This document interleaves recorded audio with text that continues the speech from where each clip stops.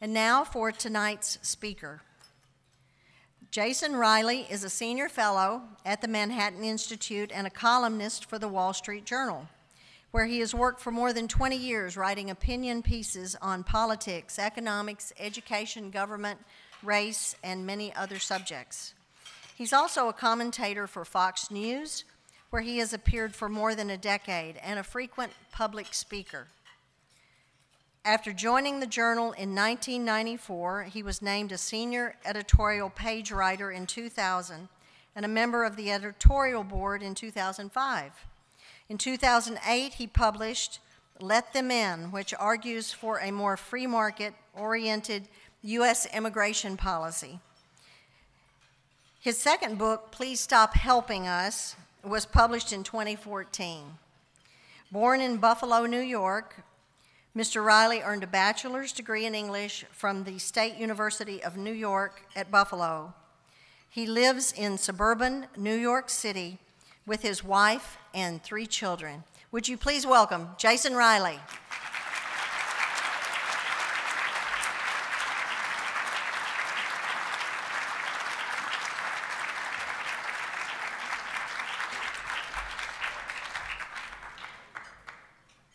Thank you for that introduction, and thank you for the invitation to speak here this evening. I make it a habit of accepting any invitation to speak from a red state.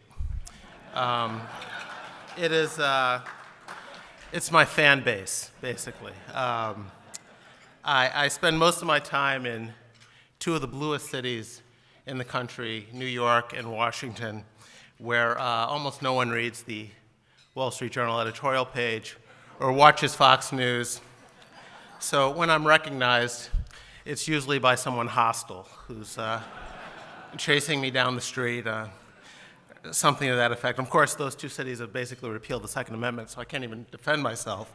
But boy, you know, when I fly into Dallas, I can't get out of the terminal without people recognizing me.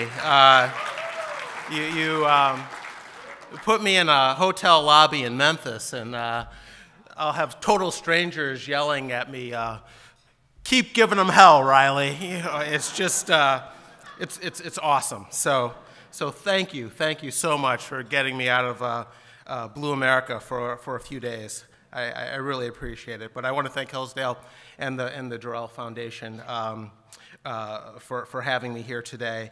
As Anita mentioned, my first book was about immigration.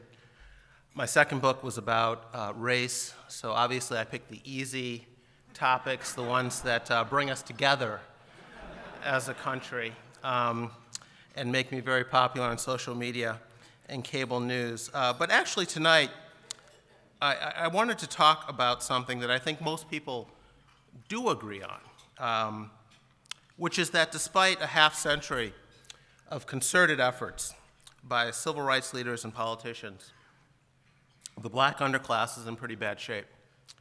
And what we're trying is not working very well. Now, the agreement pretty much ends there, but it is a start. So let's begin with the good news. This year marks the 50th anniversary of what may be Martin Luther King's most significant achievement, the Voting Rights Act of 1965.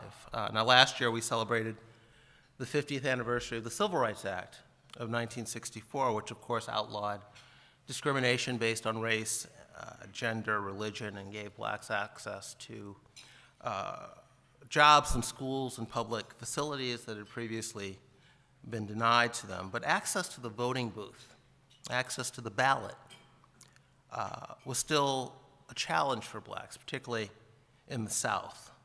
President Lincoln said we're a government of the people, by the people, for the people. But that's only true if all the people can register and vote. The ability to vote is what protects all the other freedoms we enjoy in this country. It's how we hold our elected officials accountable for the decisions they make. So after the Civil Rights Act was passed, Dr. King pressed for a Voting Rights Act 2. And 50 years ago this summer, President Johnson signed it into law. And it's been a remarkable success. Just to give you a sense of how successful the Voting Rights Act has been. In 1964, the year before it passed, only 7% of blacks in the state of Mississippi were registered to vote, the lowest percentage in the South. By 1966, just 1 year after the Voting Rights Act passed, black voter registration in Mississippi had climbed to 60%, the highest in the South. And Mississippi wasn't alone. In Georgia, it went from 19% to 51%. In fact, in every southern state, the gains were striking.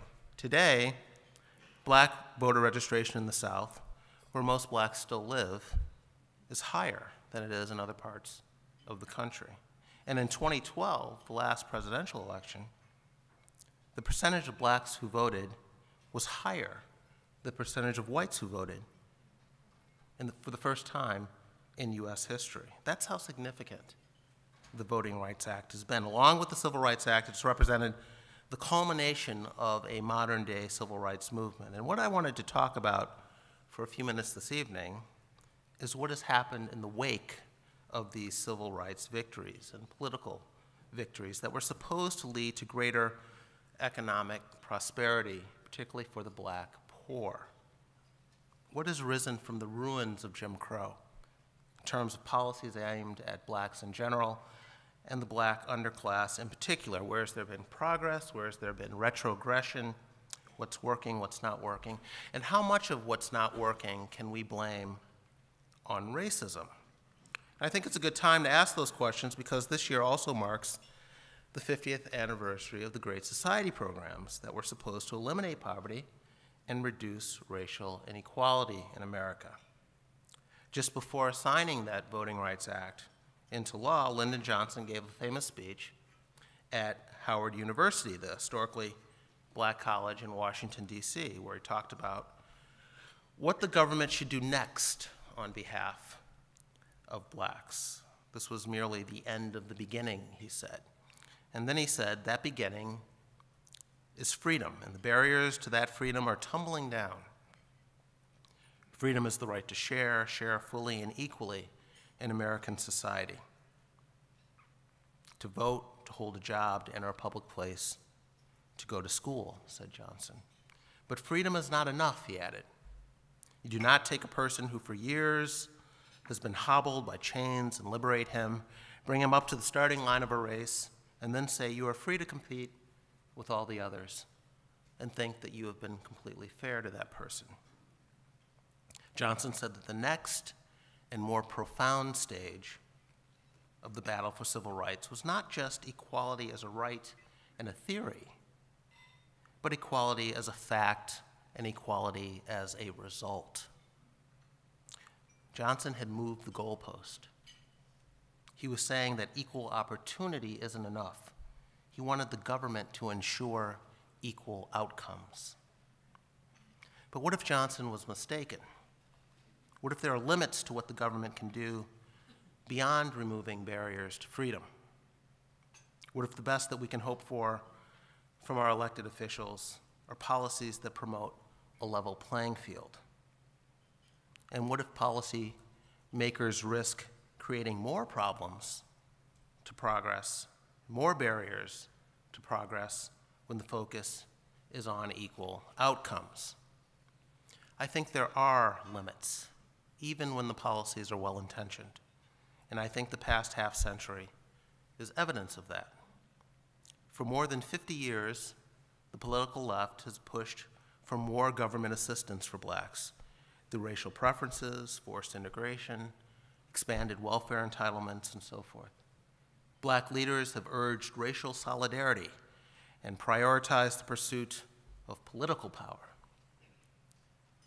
Between 1970 and 2010, the number of black elected officials in America grew from fewer than 1,500 to more than 10,000, including, of course, a black president. But how has this helped the black underclass? In 2013, Mississippi had more black elected officials than any other state in the nation, yet it continues to have one of the highest poverty rates in the nation, including black poverty. Over the past half century, the U.S. has spent some $20 trillion after inflation on anti-poverty programs alone. What do we have to show for it? The official poverty rate in 2012 was higher than it was in 1966. And the black-white poverty gap has widened over the past decade. The racial disparity in incarceration rates is also larger today than it was in 1960. Black unemployment, on average, has been twice as high as white unemployment for 5 decades. Yes, gains have been made. On balance, blacks are certainly better off than they were in 1965. But the track record regarding the black poor is appalling. It's clear that government programs aren't the solution to many of the problems this group faces. The Great Society programs may be well-intentioned, but they aren't getting the job done, and the question is why? The short answer is that the focus has been on redistributing wealth to blacks instead of producing wealth among blacks. The lesson of the past 50 years ought to be that simply transferring cash and in-kind benefits and services to the poor does not necessarily make people more prosperous. I think blacks ultimately must help themselves. They must develop the same attitudes and habits and behaviors that other groups developed in order to rise in America. And to the extent that a government policy, however well-intentioned, interferes with that necessary self-development, it's doing more harm than good. Open-ended welfare benefits do not help people develop a work ethic, which is ultimately what they must develop in order to rise out of poverty. Increasing the minimum wage to whatever the number is today, $15 an hour, will simply increase the cost of hiring younger, less experienced workers, many of whom happen to be black.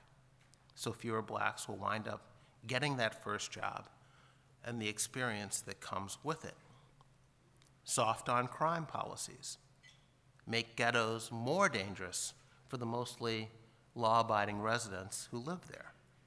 And they make life easier for the criminals who, of course, prey primarily on the black poor, and so on. Yet all of these policies continue to be pushed in the name of helping the black poor. And the promoters of the policies don't seem very interested in reevaluating what has been tried before. It's also important to note the progress that was occurring among blacks prior to the implementation of these policies that have been designed to help them, programs that often receive all of the credit for any progress that we have seen. For example, between 1940 and 1960, black poverty in the U.S. fell by 40 percentage points. That's before the Civil Rights Act and the Voting Rights Acts were passed. That was during Jim Crow. That was during a period of open, rampant, and legal discrimination in this country, racial discrimination, a 40 percentage point drop in black poverty. Now, poverty continued to fall after the Great Society programs were implemented in the 1960s, but at a much slower rate. At best, the Great Society continued a trend already in place, yet these programs are given all the credit for any reductions in poverty that we've seen. The reality is that no Great Society program has ever come close to matching the reduction in black poverty that we saw prior to the implementation of that policy.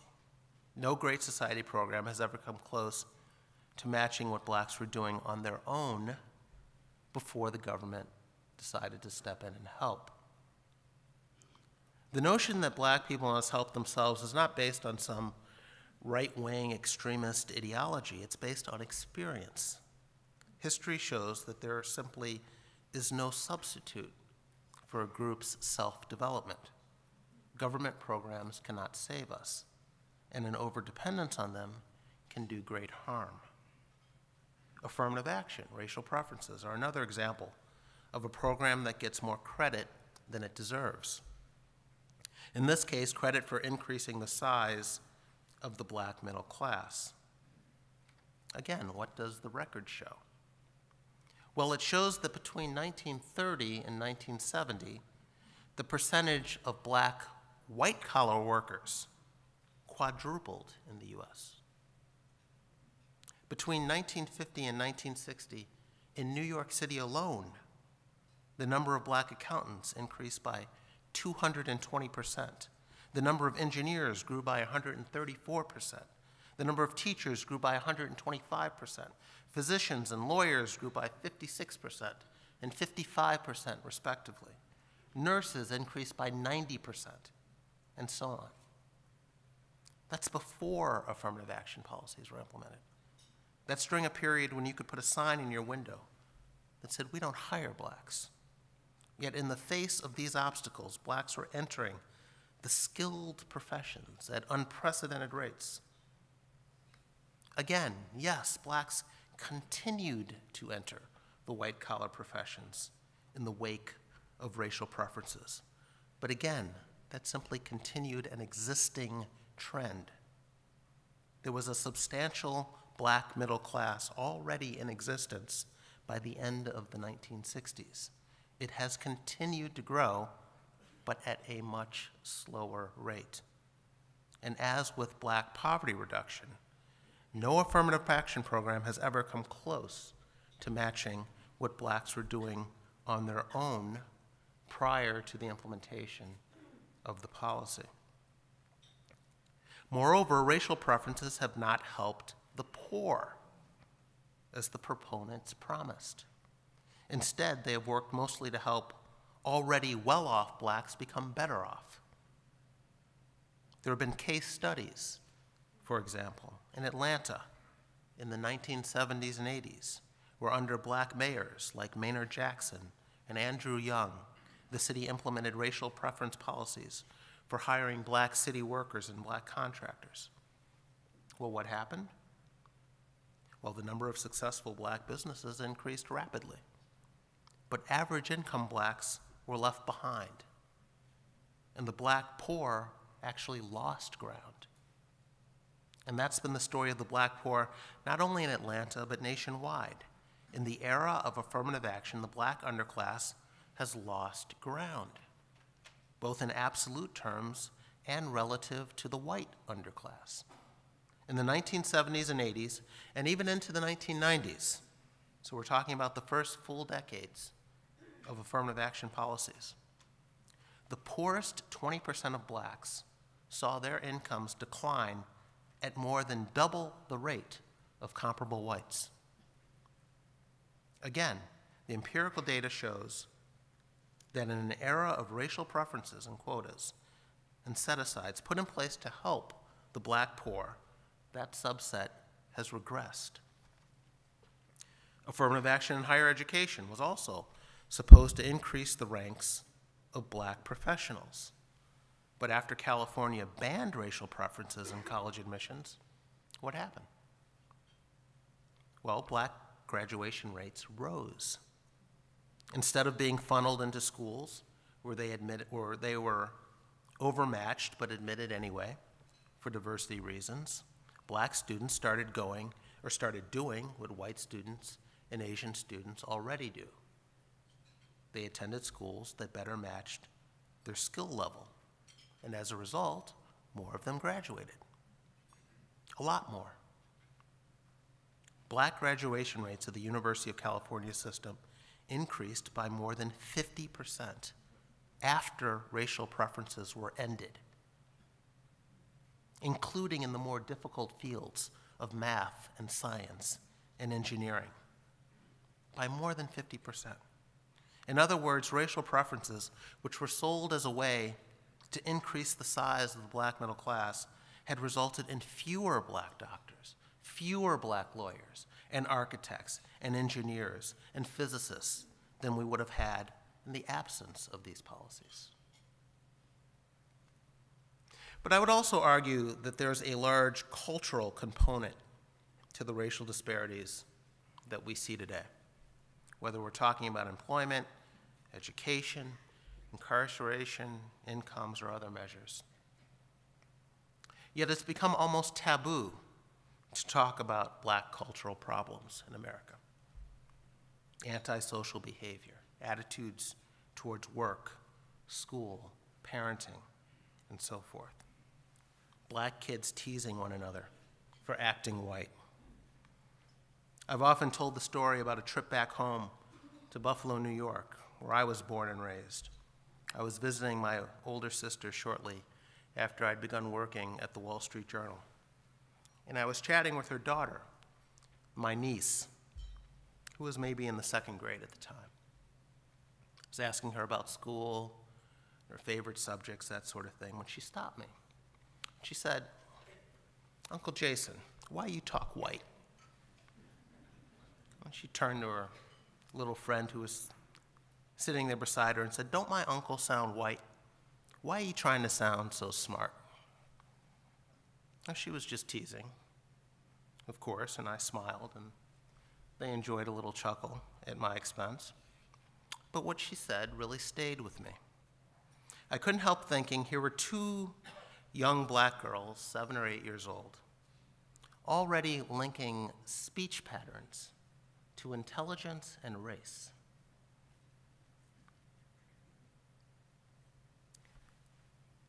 Even at that young age, they already had a rather sophisticated awareness that as blacks, white-sounding speech was not only to be avoided in their own speech, but mocked in the speech of other blacks. Now, I shouldn't have been too surprised by this, and I wasn't. My siblings, along with countless other black friends and relatives, teased me the same way when I was growing up. And other black professionals, from the president and the first lady on down, have told similar stories. What I had forgotten is just how early these attitudes take hold, how soon this counterproductive thinking and behavior begins. New York City, where I'm based, has the largest school system in America, and 80% of black kids in public schools are performing below grade level. 80%.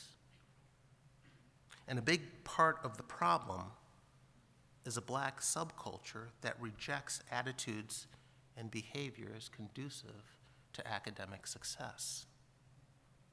Black kids read half as many books and watch twice as much television as their white and Asian counterparts, for example.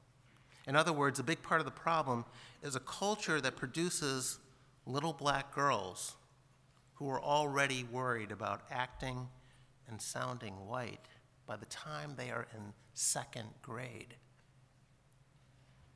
Another big part of the problem is a reluctance to speak honestly about these cultural shortcomings. Many whites feel being called racist, and many black leaders have a vested interest in blaming black problems primarily on white racism, so that is the narrative they push, regardless of the reality. Racism has become an all-purpose explanation for bad black outcomes, be they social or economic. If you disagree and are white, you're a bigot. If you disagree and are black, you're a sellout. Too often, this is the level of discourse, schoolyard name-calling. Even President Obama has been subjected to this treatment when he's broached the topic of black cultural shortcomings. On several occasions, he's spoken to black audiences about, for example, absent black fathers. When he spoke at Morehouse, the black college in Atlanta, a couple years ago, he said, quote, "I was raised by a heroic single mother and wonderful grandparents who made incredible sacrifices for me. But I still wish I had a father who was not only present but involved. And so my whole life, I've tried to be for Michelle and my girls what my father wasn't for my mother and me. I've tried to be a better father, a better husband, a better man. Obama told those black men in the audience to be good role models for other, less fortunate black men. He said, the brothers who have been left behind, who haven't had the same opportunities we have, they need to hear from us. We need to be in the barbershops with them, at church with them, helping to pull them up, exposing them to new opportunities. We have to teach them what it means to be a man. Now that might sound like common sense to you and me. And there are probably some people in this room who wish this is all Obama would ever talk about. But Obama gets slammed by liberals in general and black liberals in particular when he says these sorts of things, because he's seen as criticizing black culture, condescending to blacks, being an elitist. Most significantly, he's accused of letting whites off the hook, which is a big no-no on the black left. You don't do that. But the facts are on Obama's side. For decades, studies have shown that the likelihood of teen pregnancy, drug abuse, dropping out of school, and many other bad social outcomes increase dramatically when fathers aren't around. One of the most comprehensive studies ever done about this concluded that black boys without a father were 68% more likely to be incarcerated as those with a father. The study said that overall, the most critical factor affecting the prospect that a male youth will encounter the criminal justice system is the presence of a father in the home. All other factors, including family income, are much less important. One social scientist put it this way: if crime is to a significant degree caused by weak character, if weak character is more likely among children of unmarried mothers, if there are no fathers who will help raise their children, acquire jobs, protect their neighborhoods, if boys become young men with no preparation for work, if school achievement is regarded as a sign of having sold out, if all these things are true, then the chances of reducing the crime rate among low-income blacks anytime soon is slim. This is what we see playing out in Baltimore, in the Bronx, St. Louis, Chicago, and Detroit. But you're not supposed to say that. It's politically incorrect to say that. Try to bring up black culture in a debate over criminal behavior today. You will have your head handed to you. Try to bring up the breakdown of the black family in a debate about crime. In fact, we don't even talk about black crime anymore. We talk about black incarceration rates, as if the two are completely unrelated.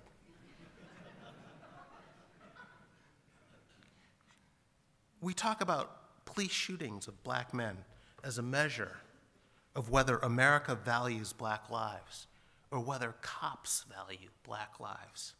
We have mobs of people all over this country pretending that there's an epidemic of cops shooting blacks. And the media has played right along. This is nonsense. Police are involved in approximately 2% of black shooting deaths each year. One economist has calculated that a cop is about 6 times as likely to be shot by someone black as the opposite scenario. Blacks are about 13% of the US population, but commit more than half of all murders in the country. Roughly 7,000 blacks are murdered each year, and 90% of them are killed by other blacks. The question isn't whether cops value black lives or whether America values black lives. Isn't the more relevant question whether the young black men doing all of this killing value black lives? Are we supposed to hold whites to a higher standard than blacks hold each other? I think a previous generation of civil rights leaders would have laughed at that notion. Homicide is the leading cause of death for young black men in the U.S., and it is not because cops are shooting them. Bad cops should be punished to the full extent of the law, and they should certainly be held to a high standard for violating the public trust.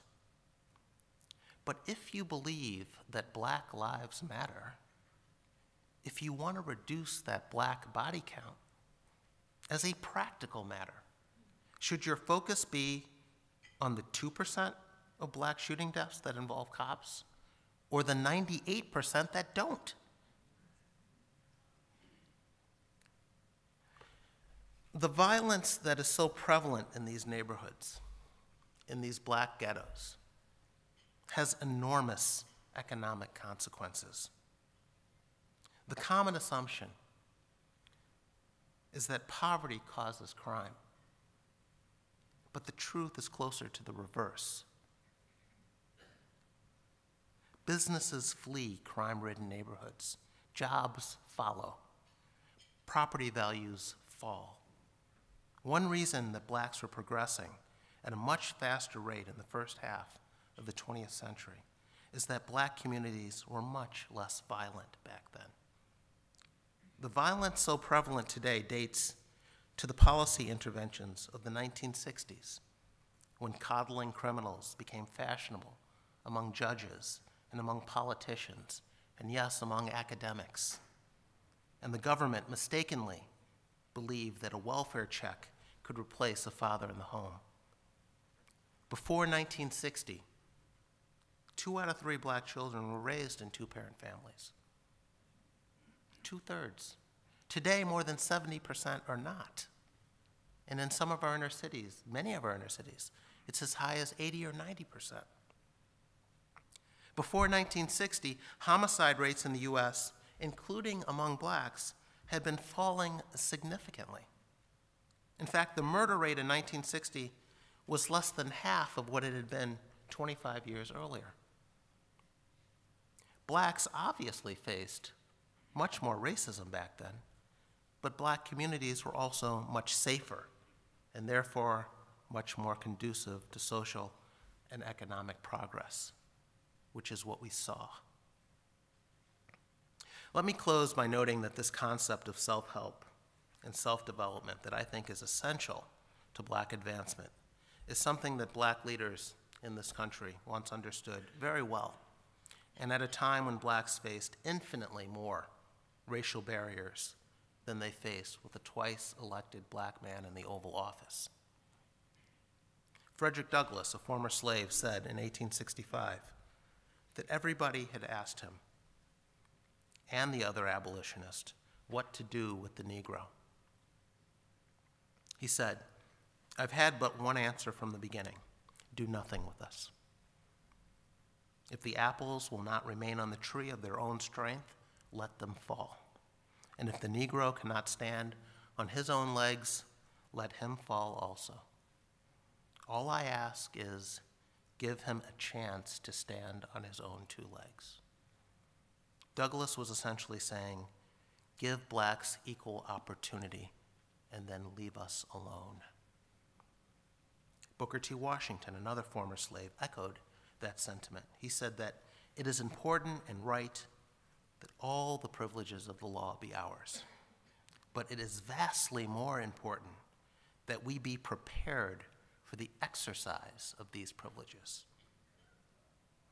Douglass and Washington did not play down the need for the government to secure equal rights for blacks, and both were optimistic that they would one day receive equal rights, although neither man lived to see that day. But both men also understood the limits of government benevolence. They understood that blacks would have to ready themselves to meet the far bigger challenge of being in a position to take advantage of opportunities once equal rights had been secured. I think the history of the 1960s liberal social programs is largely a history of ignoring that wisdom. The Obama presidency is yet more evidence that blacks have progressed politically in this country. But if the rise of other racial and ethnic groups is any indication, black social and economic problems are less about politics than about culture. A black man in the White House is all well and good, but it is no substitute for a black man in the home. On that happy note, I will end and take any questions you might have.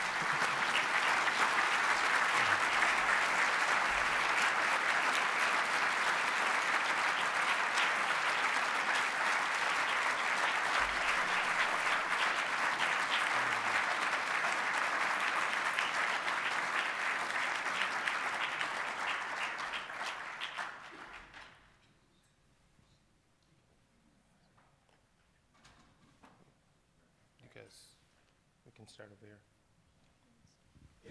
Sure. Paul Ray from Hillsdale College. Hi. I spent the summer of 1966 in Chicago. I heard Martin Luther King speak at a little Lutheran church, shook his hand. But that summer I also met the leadership of the Blackstone Rangers. And I had the impression that they were being funded by the poverty program of Lyndon Baines Johnson, and that an attempt was being made to overthrow the existing African-American leadership within the black community and replace it with a new leadership. Am I right about that? And has that had an impact? I couldn't possibly speak to that. I was born in 1971. So I really can't speak to that, but maybe someone else here could do that. Yes. Does church attendance make a difference? I think potentially yes. I mean, I've spoken to groups of black ministers, and they certainly embrace this message of self-help and self-development and not blaming it at all on white racism. One of the problems is that their pews are all full of women, when this message really needs to get to black men. And while the church is still a very respected institution in the black community, one of the few left, attendance is an issue. But yes, I think that it still can and does play an important role in what I'm talking about, yes.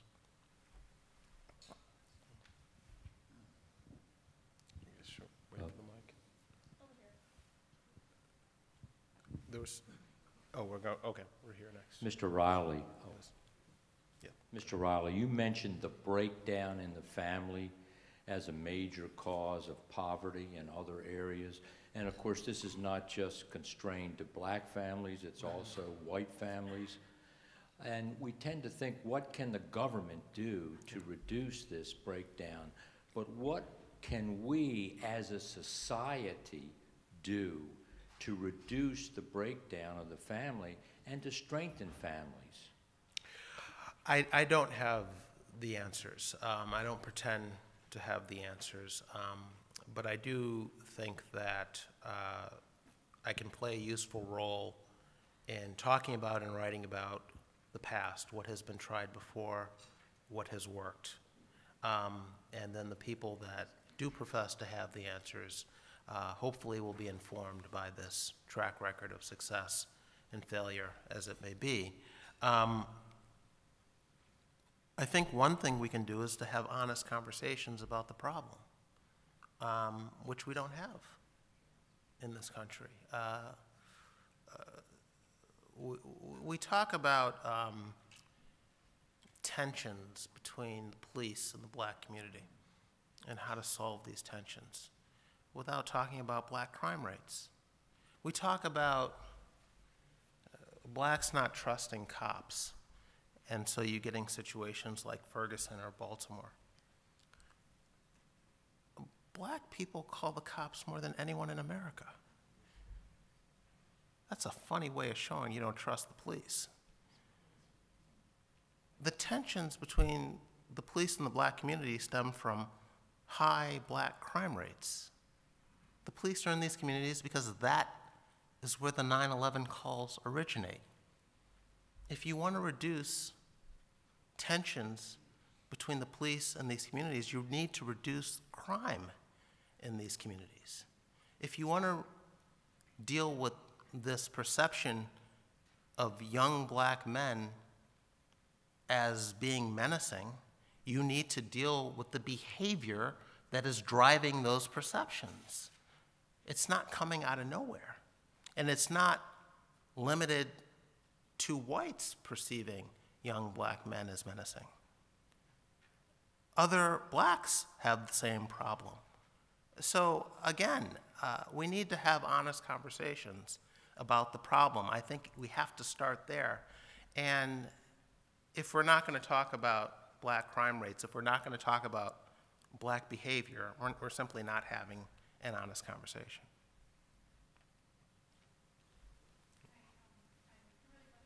And I'm the president founder of Homemakers for America, so my whole thing is always, you know, we need to help the moms realize how important they are in homes and communities. But things that you have said tonight have been very enlightening, that if all the moms are filling the churches and the men still aren't there, there's a law here in Nebraska, the community, learning community, and it is a tax that was supposed to help the people in the lower income communities, particularly in North Omaha. And I drove kids from North Omaha down to Papillion schools for 4 months last year.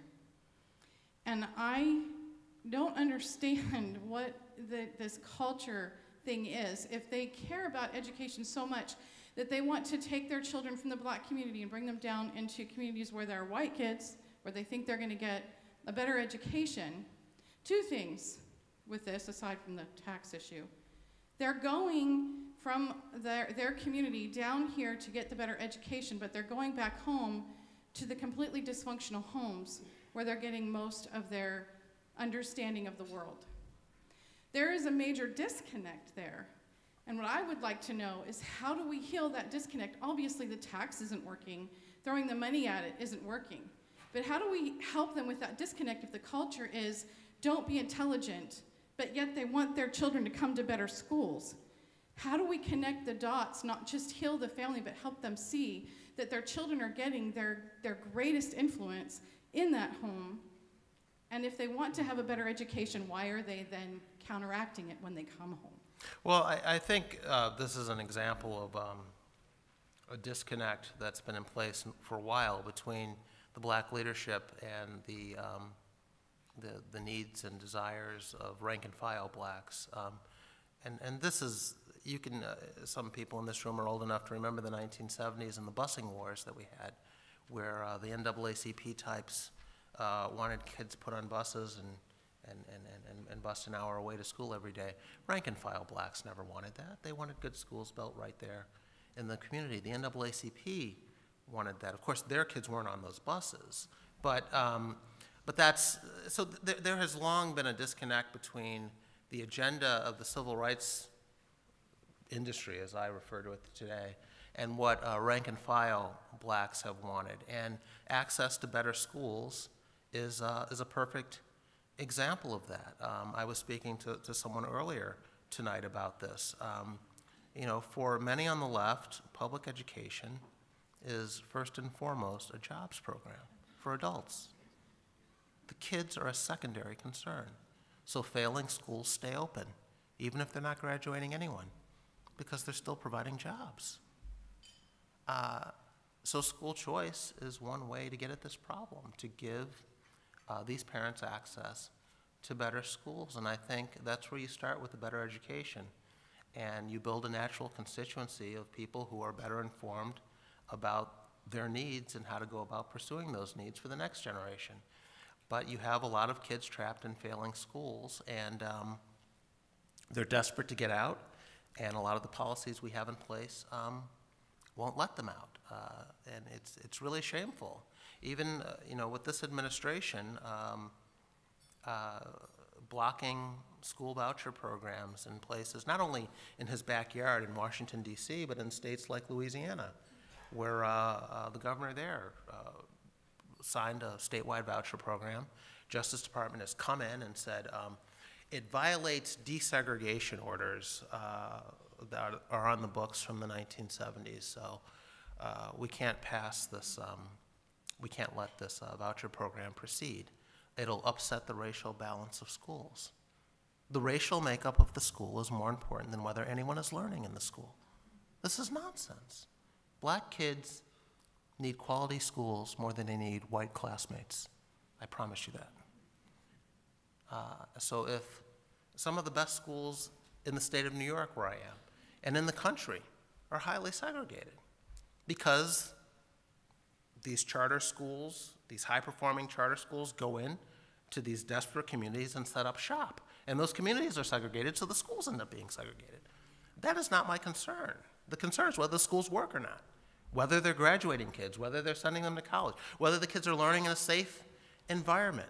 This administration has this anti-bullying initiative. It is pressuring local school districts to suspend kids not based on who is doing the bullying, but to make sure there is racial parity in suspension rates.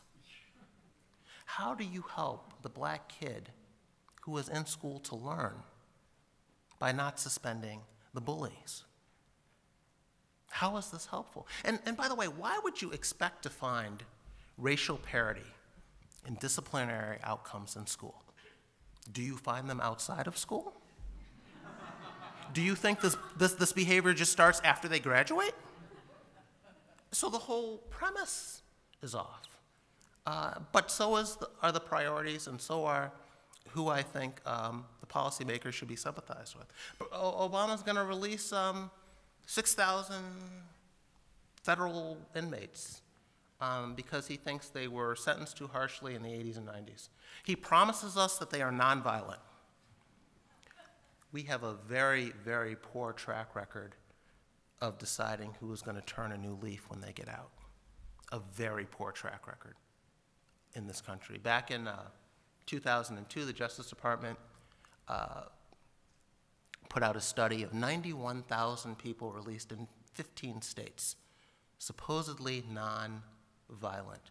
More than 20% were rearrested within 3 years for violent offenses, including more than 700 murders and more than 600 rapes. Philadelphia tried this as well. We need to reduce overcrowding in our prisons. We'll let the nonviolent criminals go. It didn't work out. Similar outcomes. So we just do a very poor job of determining who's going to be nonviolent. But my bigger point is, where are our sympathies? Why are they with the criminals instead of their victims? When these guys get out, they are headed back to the hood. They are headed right back to these communities where they were raising hell in the first place. Hillary Clinton can go out and complain about mass incarceration all she wants. Hillary Clinton lives in a suburb of New York not far from where I live. Multi-million-dollar homes. When these guys get out, they are not headed to Hillary Clinton's neighborhood. They are headed back to the South Bronx. They are headed back to Harlem. They are headed back to the south side of Chicago. They will not be her problem. How are you helping the law-abiding residents of these communities? By going soft on crime. You are not. And that's part of my problem with the priorities of some of these policymakers.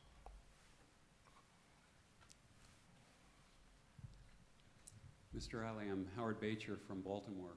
I admire your work, and I've been eager to ask you this question since I knew I'd be here tonight with you. And I imagine we're going to disagree, but I'm eager to hear what you have to say. With respect to crime, it has seemed to me for a long time that one of the most important things we can do for low-income areas generally, especially black low-income areas, is to repeal prohibition. I'm talking about the prohibition of drugs. because that drug war creates a tremendous amount of crime. Those who have disagreements can't go to the courts, so they use violence. I'm very interested to hear your opinion on that, because it has seemed to me a long time that it's one of the very most important policy changes we should have, just for the purpose of reducing crime. I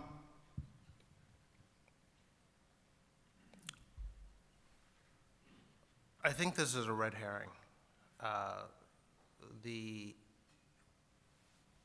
drug offenses are not what is driving the incarceration rate in America. Violent offenses drive the incarceration rate in America. If you could, let me back up a little bit. Most inmates are housed in state and local prisons, not the federal prison system. So I'll use figures regarding the state and local prison system, which houses around 90% of all inmates in the country. If you could snap your fingers and send home everyone locked up for a drug offense, you would not appreciably change the percentage of blacks behind bars. Blacks are about 13% of the population. They're about 37% of the inmates. Again, you could send home everyone in prison, black and white, who was there for a drug offense, blacks would still be right about 37% of the inmate population. It is violent offenses that are driving the incarceration rate in this country by far. It's not even close. This idea that we are locking up young black kids caught with a joint is not true. There is no room for these folks. You are not going to prison or jail if you get caught with a dime bag by a cop. That is a myth. It's simply not true. So I can be agnostic on the drug war, whether it should be legal or illegal. I can be completely agnostic. I think there are a lot of good arguments for ending the drug war and legalizing recreational use of some of these substances.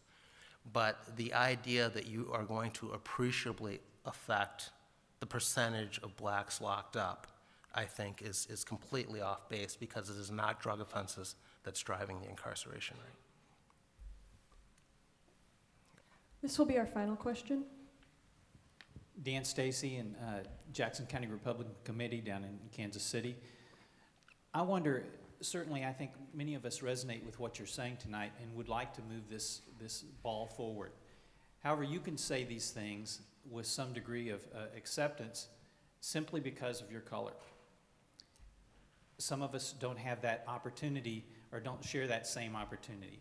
How can all of us move this ball forward and not be a part of the problem, but share truth? Well, it's not your fight. That's really what it comes down to. I think that blacks ultimately have to help themselves. These calls for a national conversation are silly. I mean, you can all join in the conversation. I welcome your input. But ultimately, blacks have to figure this out for themselves. The conversation has to be had with these young black kids in Chicago shooting each other, and who have no role models, who have no sense of what it means to be a man or what it means to be black, for that matter. And they're going to need an authority figure in their lives. And typically, traditionally, historically, that has been a father. And maybe a minister can fill that role, maybe a teacher can fill that role, but ultimately, this is something the black community is going to have to work out on its own. And it's not about reinventing the wheel here.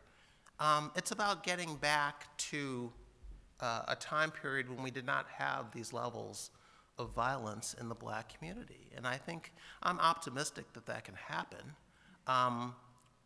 But it's hard for it to happen when you're letting people out of prison early and sending them back to the community sooner rather than later to raise hell. It's hard for it to happen when you have a false narrative out there about cops shooting black men left and right for no reason at all. It's hard for that to happen when everyone from the President of the United States on down is indulging this Black Lives Matter movement nonsense. So yeah, there are, from a public policy perspective, and this goes to the title of my last book, Please Stop Helping Us. I think there are things that the government can do and the policymakers can do from the standpoint of simply no longer doing things we know don't work. Stop raising the minimum wage that prices these young kids out of the labor force. Stop trapping them in failing schools. Stop with the occupational licensing requirements that prevent them from starting a business, a hair braiding salon, a cab service, or so forth. Government can get out of the way, but I don't think the solutions are necessarily going to come from Washington or from politicians. Other groups traditionally have not gone this route. The civil rights movement made a decision back in the 60s to pursue political power over economic power. They were not the only group to go this route, but this is the route they chose. And traditionally and historically, both in the US and outside of the US, that is a route to slower progress. Most other groups have not gone that route. Political power has come later, if at all. The Irish are an example of a group that chose the same route as the blacks. If you go back to the 1920s, you had Irish political machines running major cities in the United States, from Boston to Philadelphia to New York. But the Irish underclass was struggling. The Irish masses were struggling. And in fact, it wasn't until the decline of those Irish political machines that you saw average rises in Irish incomes in America. The politics did not bring along the masses, and the blacks have chosen that route. It's a much slower route. Most other groups have not worried about elected officials, not worried about group leaders speaking on their behalf and participating or creating some sort of racial or ethnic spoils system to bring goodies back home to the community. That has not been the focus. They focused on intact families and educational achievement and so forth. If you look at America today, and which group is hitting it out of the park in terms of incomes, in terms of educational attainment? Asians. How much political clout do Asians have in America? It's just traditionally not been the route that most successful groups have made, trying to rise from poverty to prosperity. So I don't think these solutions are going to come from Washington ultimately. This is about the black community getting its act together. And that will start with an honest conversation about the problem, which I think is not white racism. It's about black culture and attitudes and behaviors being conducive to socioeconomic success. And that's frankly not a conversation that the civil rights community wants to have. Because if it's not about white racism anymore, Al Sharpton and Jesse Jackson are irrelevant. And they can't let that happen. So they are going to keep white racism front and center in our national conversation because they need to stay relevant. And that's the problem we have. And of course, the media continues to run to those guys to speak on behalf of black America, so it's hard to start the right conversation.